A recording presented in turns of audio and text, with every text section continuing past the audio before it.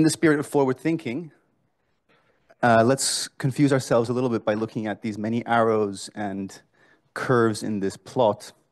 But it feels like we live in a time where automation is at the door, and we are increasingly adding algorithmic reasoning in all kinds of areas of our society. And it raises many questions, undoubtedly. And many of these are quite complex.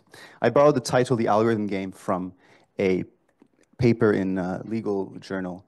And what they reflect on there is in an economic context is the fact that as we introduce algorithmic logics into society, people will find ways to game these logics to get an advantage. And I think what's interesting when we introduce an algorithm is that this is actually something that, I mean, certainly that we have designed, also in a way that we have complete auditability over. I mean, we can see exactly what the code is. In a way, we know exactly why things are done.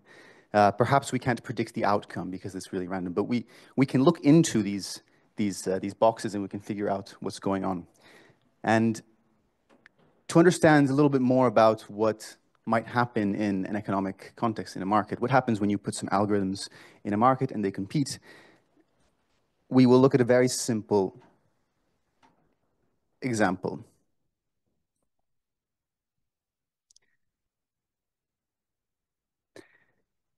Let's consider a market duopoly, a simple two-player game where, in our scenario, OpenAI and DeepSeek are deciding on the pricing for their chatbot.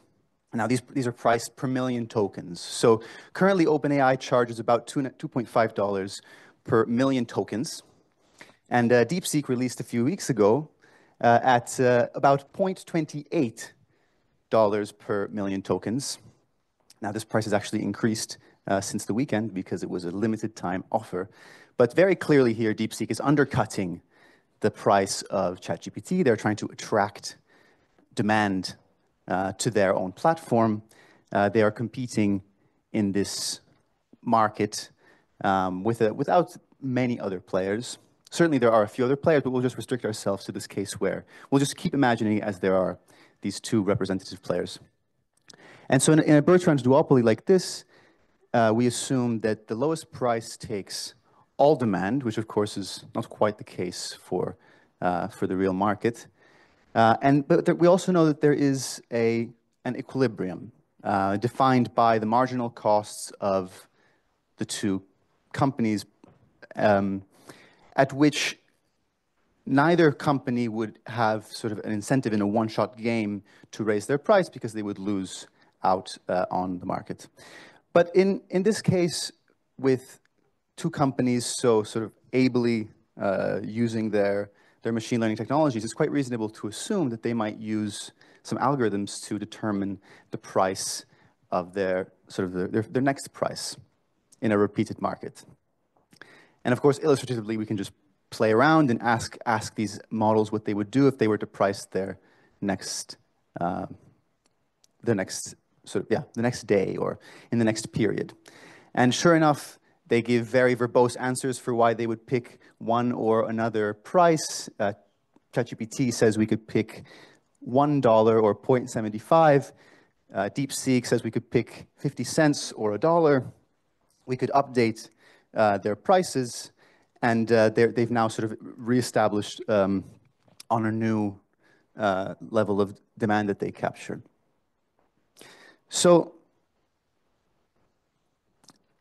this kind of pricing is happening constantly all around us. And what might we be concerned with is collusion. Now, collusion isn't just setting of high prices. It's not illegal to set high prices. Collusion is an active communication between two entities that agree to set high prices rather than pricing at a competitive level. And it is similarly defined both in US law and in European law. However, not all collusion is illegal. sort of not all setting of high prices is illegal. Of course, one could be very, very stupid and set high prices, and that's clearly not something that would be illegal. But there are also very clever ways of reaching agreements. Heinrich was talking about punishment schemes earlier, where there could be a mutual understanding between two companies that if they lower their price and undercut their opponent, the opponent will undercut them, in sort of thereby punishing them. So it's not really rational in the first place to lower the price. So prices could be kept artificially high without an explicit communication. And this is well recognized in the law. This is not a surprise. It's, if anything, it's one of the shortcomings of our way of understanding competition in the market, or of how that might bring about consumer welfare. And the reason why it's not illegal to have these reward punishment schemes is that it's close to impossible to verify this kind of interdependent pricing. We can't look into the mind of a manager to determine whether they are reasoning in these terms, nor would we really like to, I would argue. So the question when it comes to algorithmic pricing is, do algorithms make this kind of tacit collusion much easier? Does it become much easier to achieve this kind of non-communicative agreement with another party, which leads to higher prices? Will we see higher prices in a market where we have a lot of algorithms? And then what does this kind of collusion look like? If we are to see more of it, what does it look like? And a third question is, can we distinguish it? Can we tell, just by looking at a market, whether the kind of collusion that we are seeing is one where there was or there wasn't communication? Can we distinguish the illegal kind from the legal kind? And so, of course, there's quite a literature that looks at many of these things, and we are making a contribution here. However, I won't discuss it too much because they make some weird assumptions. And so part of our contribution is actually adding some insights into what we think are reasonable assumptions in these settings. But some of the collusions that they find are of the sort that we see on the screen, this sort of focal price collusion, which is just a stable high price, but also a cyclical kind of collusion where prices rise and decrease, and basically the opponents are just undercutting each other at each step. And interestingly, we also find this kind of collusion between gas stations that aren't necessarily even using algorithms. And all of these findings, and what we will be doing as well, is using the method called Q-learning. And Q-learning is a very simple reinforcement learning method. It has a Q table that we use to store basically all the beliefs of a learner at any point in time. And in this case, it's going to encode the opponent's price and our price, sort of the company's price, the egoic action, and a value is associated to each of these that is learned over time by interaction with the market, by repeated play of this duopoly. So then we have three learning parameters, which are going to be quite important in our exploration. And the learning rate, alpha, says how quickly do I learn? How quickly do I update my beliefs on the basis of a new piece of information? The exploration rate, epsilon, governs how often we explore. It's the probability of doing something random. And gamma is a discounting factor, which tells us how myopic we are, or inversely, how much we care about the future.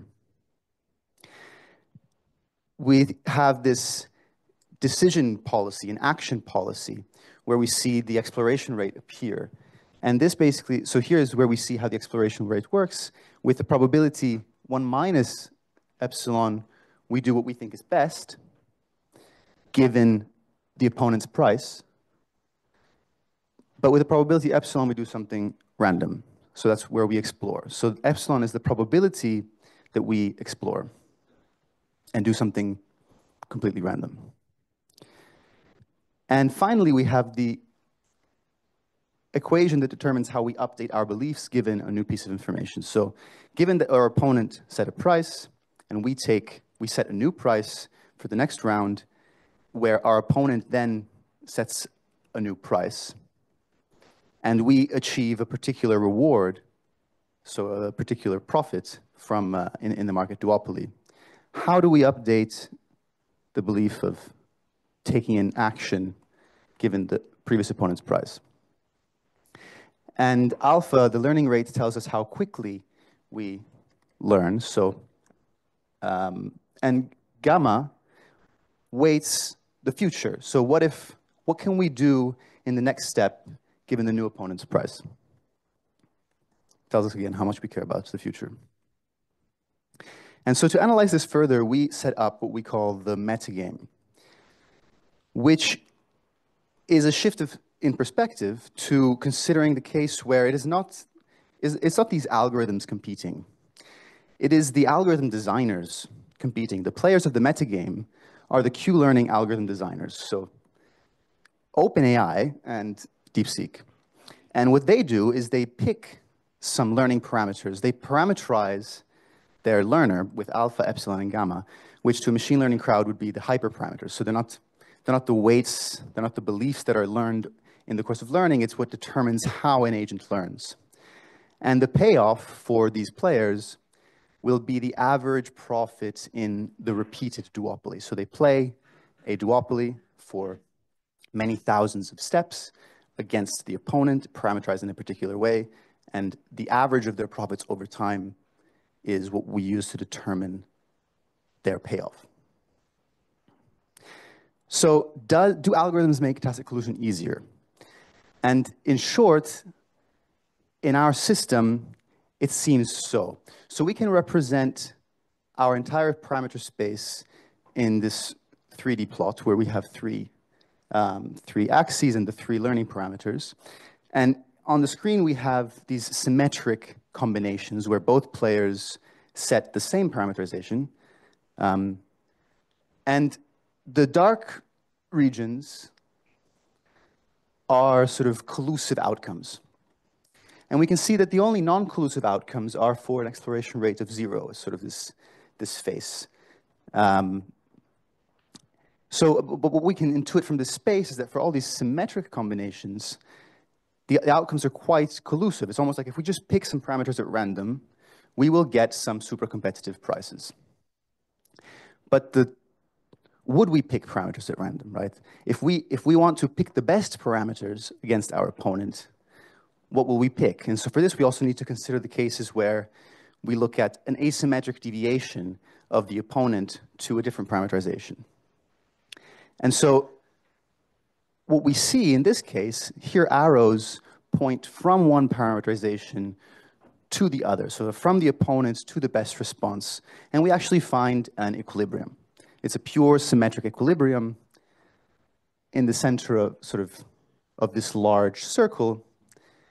We see the other circles are best responses, so they are a best response to some other parameterization in the space, but eventually all the paths point to the Nash equilibrium.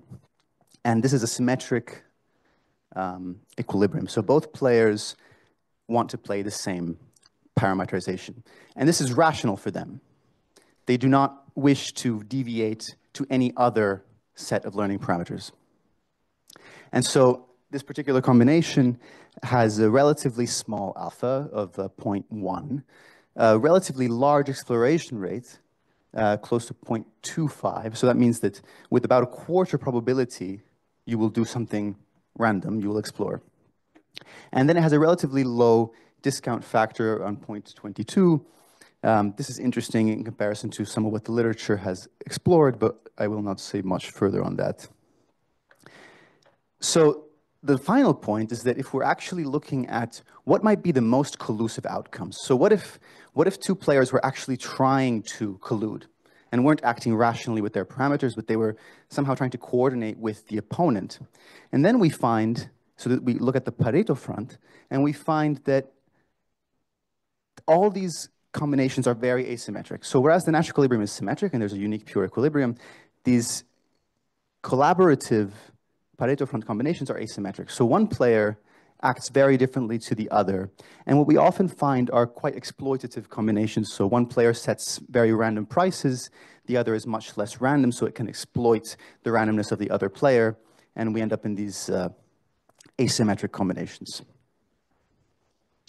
So how does this collusion look like?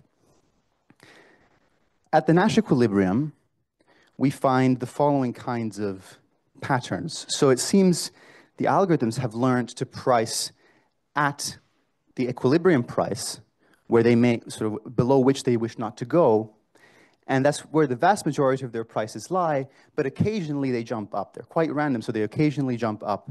And in these jumps, they're able to undercut each other and achieve some advantage. So this is at the Nash equilibrium. Whereas at the Pareto front, where you had these highly asymmetric combinations, which achieves sort of higher, sort of even higher super competitive prices, we find somewhat similar behavior, but now there are intermittent regions of stability, you could say. You know, they're able to consistently set higher prices. It's still rather noisy, but there are also somewhat larger cycles in this behavior. And if we look at the best response networks for these two comparisons, so Nash and Pareto on the right, we find that in the Nash case, sort of everything points to the equilibrium prices, whereas in the Pareto case, we have some more cycles, we have also longer trajectories to the equilibrium prices. And so these are just best responses of what was learned. So where you get the noise is from the exploration rates. And so you could imagine a noisy explorative action popping an agent out to some price combination here, which then eventually sort of best responses back to the equilibrium prices. And finally, we can distinguish statistically with Kolmogorov's-Smirnov test. We can distinguish the pricing at the Nash equilibrium from the pricing at the Pareto front and from some other combinations, meaning that we can tell whether or not two players have rationally picked their parameters against each other. So we can basically tell you if they are legally colluding.